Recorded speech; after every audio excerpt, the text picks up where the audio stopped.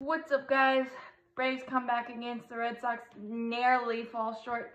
I mean, by the hair of my chinny chin chin. Pablo Sandoval nearly had an apple taco 2-run blast to send us home happy. It hit the yellow padding. It should have gone out for the same price, but he had to settle for a double. Continues his torrid spring with a walk and that double. Second and third, 2 outs for Enfuego Adrianza. After Aruz booted a ground ball by Abraham Almonte to keep the door open. Second and third, 2 outs. And Adhere unfortunately flew out in the ball game. I guess we should release him.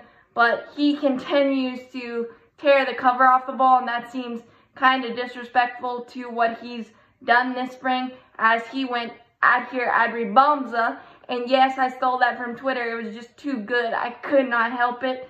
2-run blast to get us to within 1 in that 8th inning. Pablo Sandoval started that rally with a leadoff walk as well.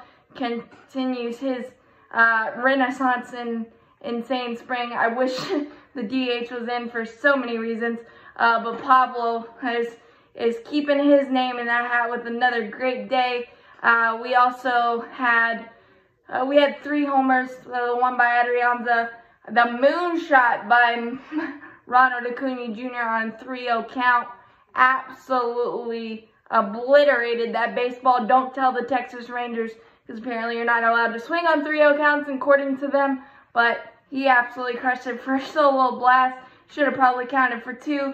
Jake Lamb had a really good day at the plate and was trying to make up for his big miscue that ruined Oscar Ynoa's day, but those type of things happen. But Jake Lamb had a really good day, 2 for 3, RBI double, and that solo shot, 2 runs scored, 2 RBIs. Really good to see him kind of break out of it a little bit, because he was on the struggle limo, even though the thing that'll stick in his craw is the error in the 3rd inning to help open up the Red Sox 5-run explosion. But Oscar Ynoa still had 6 strikeouts. Only 2 of his 7 runs were earned. And you got to take the positives out of a snowball inning that just gets out of hand. 4 1/3, 7 runs, 5 hits, 7 runs. 2 of those were earned, 2 walks, 6 strikeouts. That 3rd inning just got away from him. Obviously, the leadoff walk will bug Oscar, but it's just one of those things. It didn't work out, but he's had a pretty darn good spring. 10 1/3, 19 strikeouts, and that will definitely play no matter what level you're at. And he had a pretty good outing, other than that annoying 3rd inning that wasn't helped by his defense. So, and the other pitchers really good today.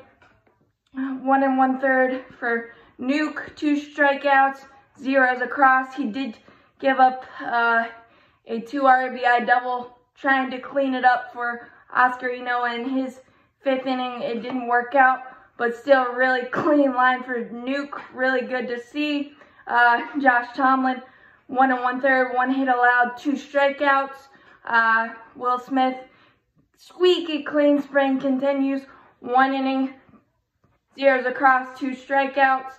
Tyler Matzik gave up a couple of singles, but had a couple of strikeouts as well. 14 strikeouts, 2 walks for our pitching staff today. That'll play any day of the week. Dansby Swanson also had a good day at the dish. A walk, run scored, and a single. Christian Pache also had a sacrifice fly. So much good. The comeback fell short. 1 bad inning that we couldn't stop the bleeding, but those happen, and as long as they happen in spring training, it's all good. Adrianza is the man. He should be the president of the Atlanta Braves, apparently, this spring. As always, go Braves. That was fun, even in defeat.